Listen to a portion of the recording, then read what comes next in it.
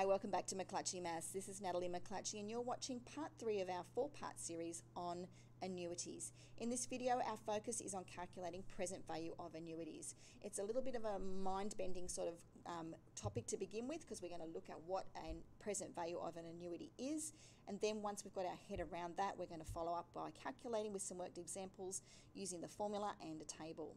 So I hope you've got that thinking cap on with your calculator and your pen handy. Let's get started by talking about what the present value of an annuity is. Now, we've looked at present values of normal investments and loans using compound interest formula, and that was the principal, the amount that was initially borrowed or the amount that was initially invested. Well, annuity, as you know already, is different. An annuity is where we're investing the same amount of money over a period of time, and then we let that compound at different periods of time for each payment, and then at the end we've got a large amount, our future value. Well, the present value is what would I have to invest as a single lump sum as an equivalent to get to the same end result. It's going to be compounded for the same period of time, it's going to be same interest rate and same future value. We're just going to have a different starting position.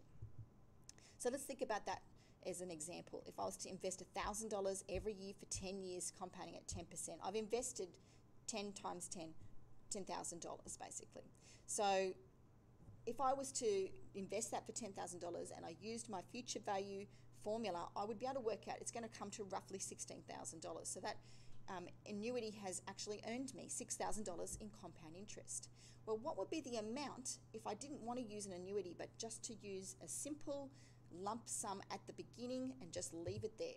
What would that amount have to be? So that's what we're going to be working out now. So our formula for present value of an annuity is not on the QCAA formula sheet, and this will be a disappointment to most of us.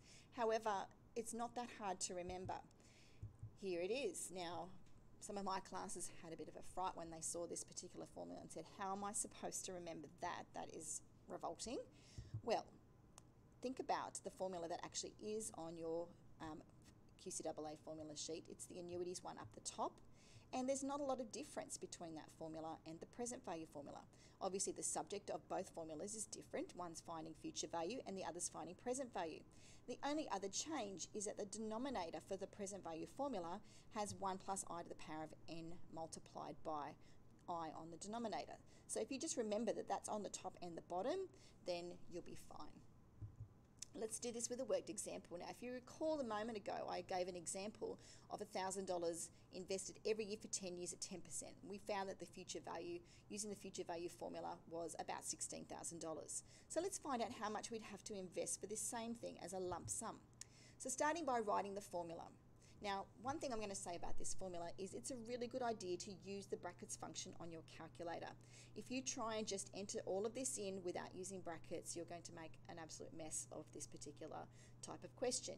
Your calculator doesn't think like the human brain does in terms of order of operations, so you need to instruct it with your brackets what to do first and what to do when. So we're going to state our variables. I've kept these fairly simple in this case. We're going to substitute that into the formula, and then it's a really good idea to evaluate this slowly. So I've evaluated 1 plus 0.01 to the power of 10. That comes to 2.59.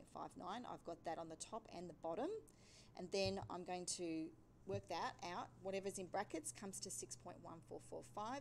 You could actually do a second step in between there to show that the top will be 1.59 and that the bottom will be 0.25, and then you're going to work that out to get the present value of that particular calculation is about $6,000. So what that's saying is that instead of putting in $1,000 every year for 10 years, you could have just put $6,000 in the bank and left it alone for 10 years and you would have had the same result.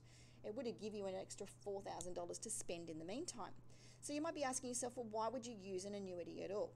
Well, the reason why we use annuities is that not everybody is good at saving. And sometimes when you get $6,000 in the bank, you get very excited and you take yourself on a holiday overseas, which is what I usually do, and you spend a whole lot of money on shoes. So it's not a good idea to do that. So that's why we encourage this regular saving with an annuity. Now, I've also been quite naughty here and I've left step 5 off because the slide ran out of space. Step 5 would be to write a statement, very important, usually worth half a mark. And my statement would be is that the present value of this annuity is $6,000, and I wouldn't be rounding that, I'd give the exact amount. Now, a good way to check that you've done the right thing is, first of all, with logic. $6,000 should be less than what you would actually put in if you were going to be using an annuity. Remember, I said 10 payments, 10 years would be $10,000 that you've chipped away into that account. Well, yes, you would need to make sure that the present value of your annuity is less than the $10,000. That's always going to be the case. So that's, first of all, I've done my logic check. You could also check this with a spreadsheet. And I always say to my students that it's a really good idea, if you're not sure if you're using your calculator correctly, is to put it in stages in different cells and let it work out little by little by little. And then you can compare that on your calculator so that you get comfortable using your calculator the correct way. The third way that you can check is to use your original compound interest formula. Because technically speaking now, if I was to invest this $6,000 for 10 years at 10%, I should end up with the same future value as that annuity. So let's check that now. I'm going to substitute it into the formula, and I'm going to work that through, and I've come to $15,937.17. Now that's about 25 cents out. You might be asking yourself, why is that out? That should be exactly the same, shouldn't it, if I was to do this correctly? Well, the answer is rounding. So if you remember on the previous slide, I'd actually rounded that to 2 decimal places, and then we've taken that round answer and we've now raised things to the power of 10 and we've multiplied it by that, and that has a bit of an impact and about 25 cents rounding effect there. So you just need to be aware of that sometimes rounding can be the factor, and if you've rounded to 10 decimal places on your calculator or 30 in an Excel spreadsheet, there will be a difference. Let's look at a slightly more complex question. This one here is a $400 annuity, monthly for 12 years, 18% per annum. The main complexity here is that we've now got different variables. We're going to have to transform our interest rate to a monthly rate. We're going to have to transform our power of n to a monthly period as well. So we've got 144 periods. That's some pretty big powers going on there. So let's substitute that into the formula and work that through on our calculator, and doing that in small steps here. And then at the very end, we're going to find that the present value of that particular investment was $23,541.61. So you could once again test that for logic. Do $400 of payments, there's 144 of them, multiply that out. What you should end up with is a smaller amount for your present value here.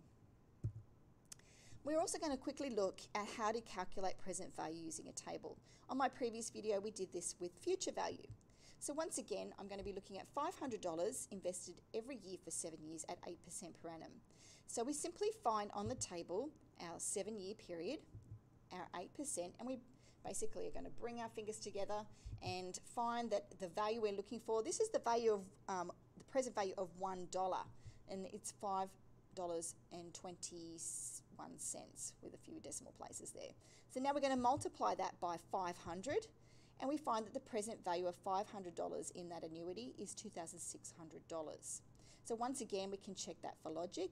We've got 7 years, we've got $500, that comes to $3,500 worth of future value for that investment, and then plus compound interest. So yes, I would expect that the lump sum that I would have to contribute would be less than that. So that's $2,600. Well, that's all we've had time for today. Please join me for part 4 where we finish our series and talk about perpetuities. Thank you.